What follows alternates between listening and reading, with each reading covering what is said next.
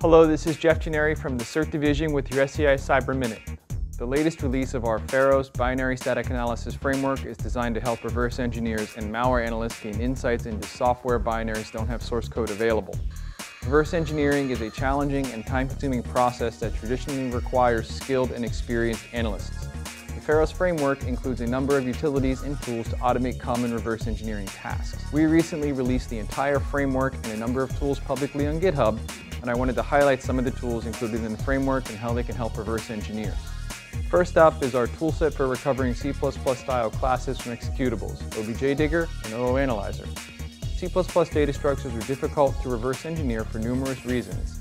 They maintain state across multiple functions, include sophisticated mechanics, and can be arranged in arbitrarily complex relationships. OBJ Digger and OOAnalyzer automatically recognize common patterns that indicate C++ style objects in assembly code. These patterns are then exported as JSON to be read by the PyOBJDigger IDA Pro plugin. The plugin creates annotations in a disassembly listing to help analysts understand program design and functionality.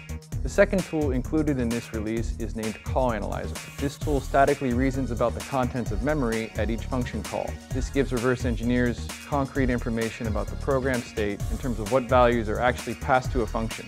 We also updated our API pattern matching tool called API Analyzer in this release.